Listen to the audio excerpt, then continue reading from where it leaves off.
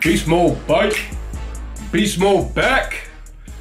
Marshawn Lynch, not officially yet. It's April 13th right now. Marshawn Lynch is supposedly definitely coming back to the NFL as long as the Seahawks trade him to the Raiders, which is almost definitely going to happen. So Mr. Skittles is back, and I cannot wait. He's just he's a savage among little girls, and I think everyone as a football fan can agree that we need some beast mode back in the league.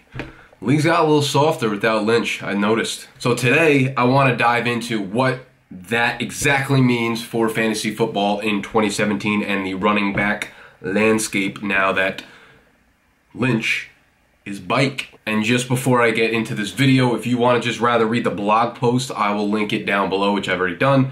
And I pray to God that he actually gets traded to the Raiders, otherwise I did a lot of this work for nothing. But that's what I'm here for, right? Beat me up, Scotty.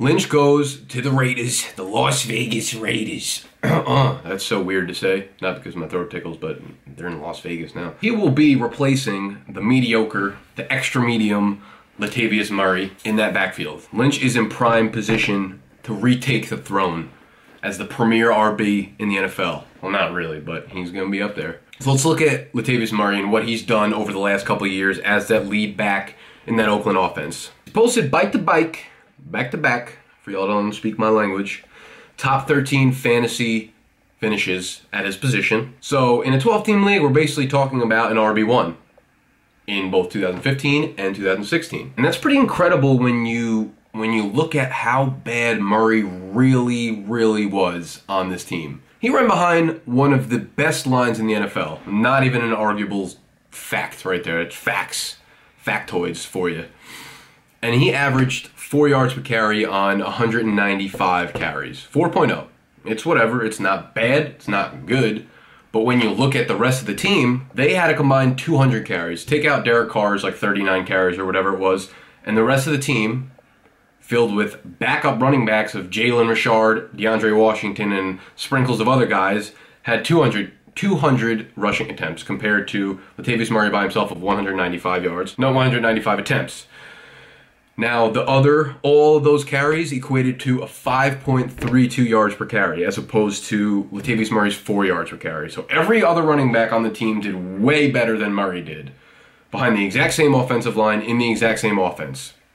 A whole 1.3 yards per carry better, which is incredible from a number standpoint. Not only have we seen backs besides Latavius Murray excel in this offense and do really well, but the passing offense is also quickly becoming one of the best in the NFL behind Derek Carr, and it's only going to evolve going forward. So all things are pointing up and up for beast mode in Sin City. Now, the red flags are obvious. They're like fucking red billboards when you're on a highway in bumper-to-bumper traffic. You just can't miss them. And there are 3 big ones that I really see that stand out. Now, the first, assuming that he comes back and he's playing in week 1 of the 2017 NFL season, he'll have missed 603 days of football, or 1 year, 7 months, and 25 days since the last time he stepped on a football field. The second is that he turns 31 this month, so he'll be 31 for this upcoming season. The third is he's not a great receiving back, never been his strength, in a league that's becoming more and more of a running back, pass-catching heavy league. So I want to touch on all 3 of those points very quickly. First is that elongated absence from the NFL, right? He hasn't played since 2015 in their divisional round playoff game, I think it was. Now, this could be a good thing or a bad thing. You know, we look at Marshawn Lynch, and he had so much tread on the tires, right? Like, he took a fucking beating while he was playing. So this rest might be really good for his body, not only physically, but mentally as well, you know? And I think the only way we can really look at this is looking at presidents. Presidents? I'm talking about the lawyer term, you know, president. And not president like Donald Trump. Presidents is, I guess we'd have to look back at Adrian Peterson from the 2014 to 2015 season, right? He missed basically a full calendar year from week 1, 2014 to week 1, 2015. and he was 30 years old at the time. So almost an identical situation. Lynch's absence was a little bit longer. So what did we see from AP in 2015? After that year-long rest, AP put up 1,700 total yards, 11 touchdowns, finishes RB2 in fantasy. I mean, obviously they're not the same player, but I think they're cut from the same cloth. They're both beasts. I'll take them in a one-on-one fight against a grizzly bear, or even against the United Airlines crew. I mean, Lynch has always been getting this stupid amount of carries all in every year that he played for the Seahawks. And when you look back at last year, like I said, Murray only had 195 carries. And he finishes RB13. So it's not like Marshawn needs 300 carries in order to finish as, you know, a low-end RB1, a high-end RB2. If he does, great, because that's even more ceiling for him, right? So I don't think the lack of playing in the NFL over the last year, 2 years is going to kill Marshawn as much as a lot of people probably think. Moving on to number 2, the fact that he's going to be 31 for this season. I don't think it's a debate that we still need to have every offseason. I mean, it's obvious the older you get and the worse you're going to get at football, but we've seen Adrian Peterson in that year was 30 years old. Matt Forte in 2015 was 29, turned 30, had a really good year too. I don't think it's something that we really have to dwell on, especially with the fact that he's coming off of 600 days of rest. His body's not beat up, so he's going to have fresh legs going in there. And then lastly is the fact that he's not a great receiving back, right? In every season, basically, in every season since his rookie year up to 2014, BeastMode averaged 30 receptions a year. And last year, Latavius Murray had 33 receptions in the Raiders offense, which led the team among running backs. I'm not really worried about Marshawn Lynch missing a big piece of that pie, because one, he eats Skittles, not pie. 2, that's never been his strength, right? Catching balls out of the backfield. I mean, he does it now and then, 30 catches, whatever, 2 catches a game.